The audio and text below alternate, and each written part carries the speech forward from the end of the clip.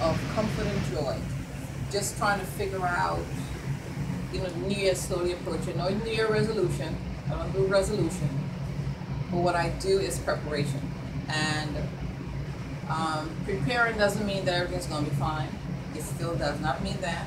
But what it does mean that when things come your way that's unexpected, that you'll be ready for it. You have a better understanding, and you're pretty much somewhat anchored. So in looking for simple abundance in my bedroom, in my bookcase, got the book, thought about it this morning because I read this book when I was much younger. What happened?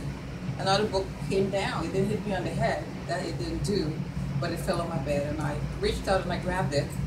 And the book is called Stuff Happens, and then you fix it.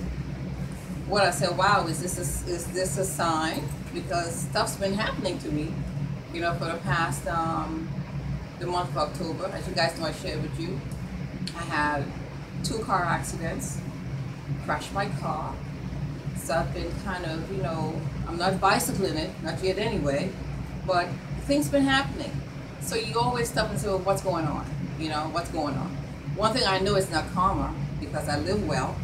So it's just stuff happens. Stuff happens to the best of us. So I'm looking through the book, I'm flipping through the book, and I say, wow, you know what?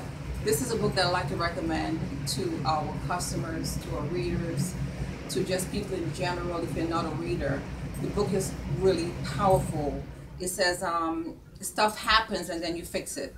It's all about the realization that life, as good as it is going to shovel some dirt on you from time to time. Stuff happens. It helps you put things back in perspective, how to deal with things when stuff happens, instead of saying, oh, woe be me, oh my gosh, why me? No, not why me. Just say, as the book says, it says, say thank you, and then say next. Okay, what am I going to do? How am I going to fix this? So I just wanted to, I was mentioning to Diane that it's amazing how books come and they just fell in your lap. This one, I was looking for something else, and I found this book. Okay, so I'm on my journey a little earlier. Again, I don't do New Year's resolution, but what I do is I like to be prepared just in case. Just in case, you never know. Because as the book says, stuff happens and then you fix it. So I'm preparing myself to always have a solution to fix stuff. Again, this is my recommendation. It's an old book, but if you haven't read it, it's new. So if you want a copy, just give me a call. And just remember, books change lives. Also, reading is fashionable. It's a good look. I hope you guys enjoyed your holiday. I hope you didn't eat too much. I didn't. But even if you do, I do what I did this morning. I got up and I walked. See you soon. Thank you.